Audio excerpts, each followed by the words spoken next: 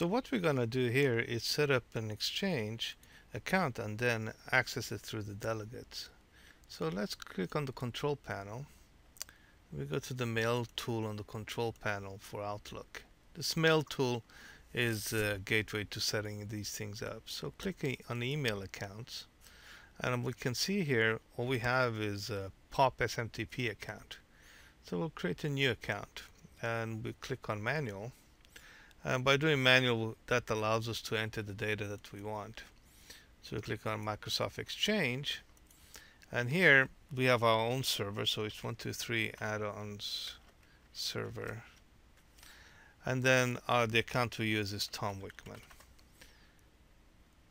We can check the name and it will tell us whether the name is correct, and now we have an Exchange account that we have access to.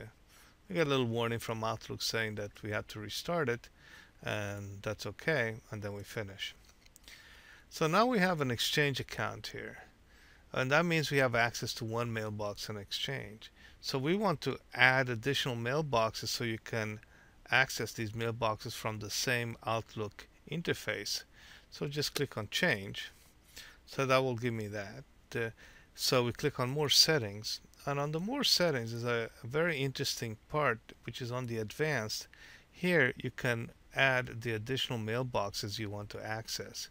So you click on Add, and we have a Chris Huffman there, so it's C. Huffman, I think. Huffman. And now it's authenticated against the Exchange server. So now we have access to our own mailboxes as well to Chris Huffman's mailbox. We click on Apply, close, click on Next. That will save everything. So now what we have is access to two mailboxes on the Exchange from one Outlook profile.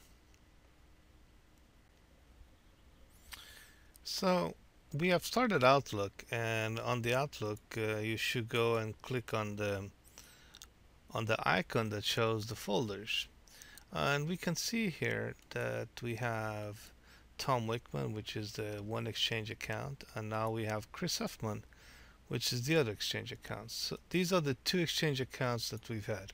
One is the native, and the other one is the delegate right here. And then of course we have our public folders that we have access to on the Exchange.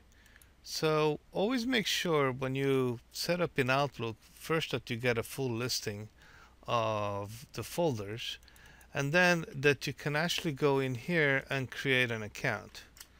We find a lot of people, when they set up the Exchange, they have all kinds of permission issues that they cannot create an account, and that causes as well issues with the synchronization. The same thing on all the contacts here. We can go and see if you can edit the contact. Just set up some test contacts when you're setting up in Outlook, and if you don't get an error, that means it's working. Do the same thing with the calendar.